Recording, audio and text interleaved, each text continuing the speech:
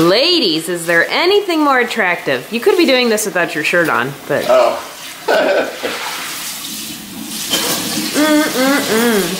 Did you barf? Or was it you? Was it you?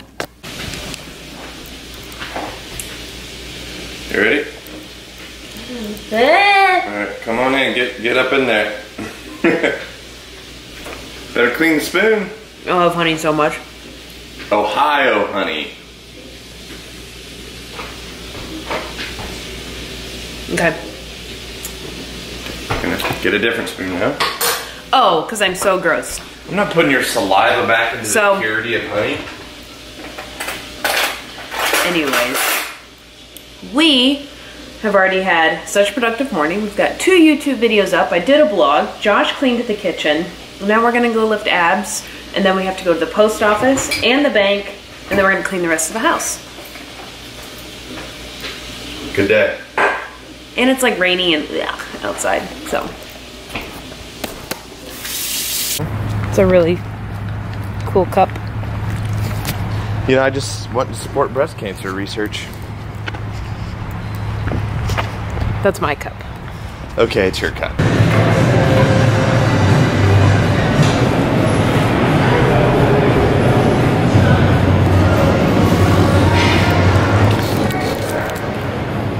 I'm trying to get better at it.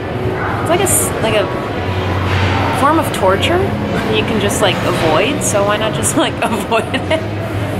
Oh, but I really do need to do it to make myself a better athlete. I'm extremely flexible because of how much I stretch. Check it out. I will show you guys. So look, most people can't even touch their toes. I can go all the way. I can do that. Straight leg. I can go way past that. Look out the base. No. Yes, I did. Bend straight over, hands in front. No, hands in front. Huh. Yeah. Can you do this? Yeah. Grab your toes, and then bring your head. Yeah, grab your toes, go ahead. All right, and then bring your head to your knees. All right, so I'm gonna go through my routine. So first thing I do, just roll. What I try to do is I keep my butt on the ground and then basically try to keep my body on both ends on the ground so I stay relaxed over the foam roller. If you get really tense and roll around, it's not gonna do much for you. So first stay relaxed, roll around. Then I go take this arm, pull over my scapula, roll over onto this side. And is this every day or just after an arm day? Every day. Every day pre-workout. So what I always do to make sure I do it is don't take my pre-workout until I get to the gym. Then I'm forced to do something for 30 minutes, so I just stretch. So then do the other side. We don't really stretch, you foam roll. Foam roll. Well, it's an active form of stretching. Yeah. Okay. Do this side. Then I keep both of them open. I roll around. You'll feel it. It feels really good on your traps. Just keep the scapulas open. Just stay on that spot. And then if I'm gonna do legs, I don't do legs every day. I only do. You don't foam roll your legs? I don't foam roll them every day because I'm already really flexible. So if you lack flexibility, this will be really good. So I put one leg over top the other like this, and then I lean forward as I foam roll. Get that active stretch. Switch legs. Same thing. How long do you do each one normally? I probably 30 to 40 seconds to a minute. If they're sore, I do them a lot longer. Now here's the one that everyone avoids that I would highly recommend doing. IT band. IT band. Get into this, especially if you're a sprinter. Oh gosh. Depending, I mean, you can do it with no leg on the ground, like this. But if you need a little assistance, you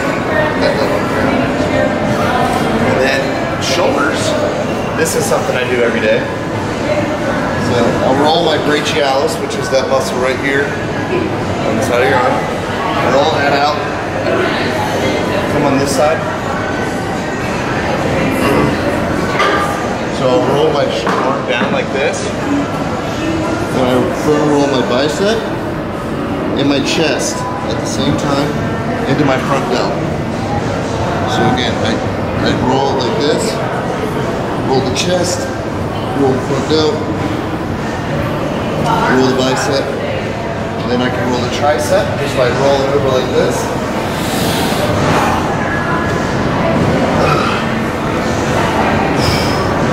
Again, this is every day. Roll the delt, tricep. It hurts extra bad today because we lifted arms yesterday. So again, just so you guys can see this, I roll the brachialis first, right down the side. Then I roll the tricep. Doesn't matter, tricep or bicep. But I actually like rolling this with my hand. It helps. And then again, to do your bicep and your front delt, you just kind of open up your arm.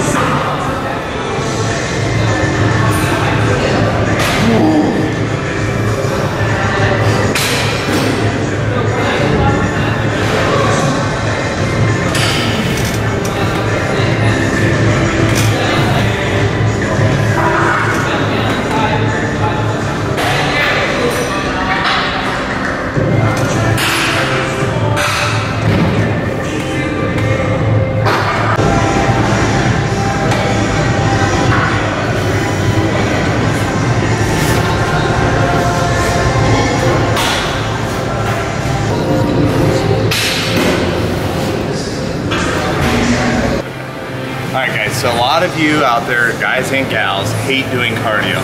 I feel ya. You had a brother on the path over here. When you're doing cardio, is distract yourself. Otherwise, you're never gonna finish it. So what I like to do is this. Download Netflix on your phone.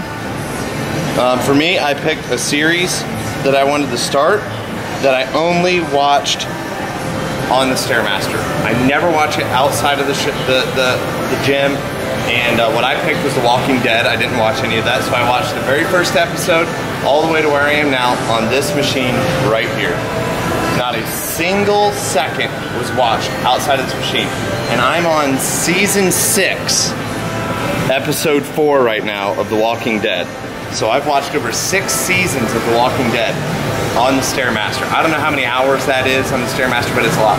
But here's the reason why I do this. Because that show is very addicting. If you've watched it, you know. So for me, I look forward to the show more than I dread doing cardio.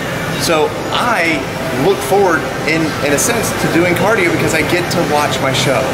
So for you guys, whether that's the news, whether that's a TV show of your own, YouTube videos where you watch the Bowmars or watch someone else on YouTube while you do cardio, you have to find something that you can like more than you hate doing cardio.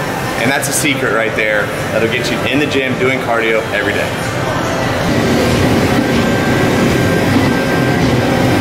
So as you guys saw, we do the Stairmaster for cardio. I really like the Stairmaster, it works extremely well.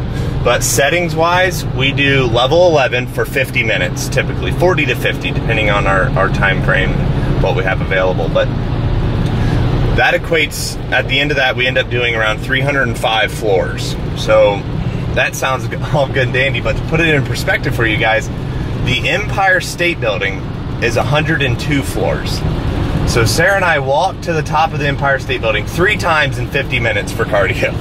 So it's kind of fun to think about it like that. But again, it doesn't feel like work because we distract ourselves with very entertaining things. What are you guys doing?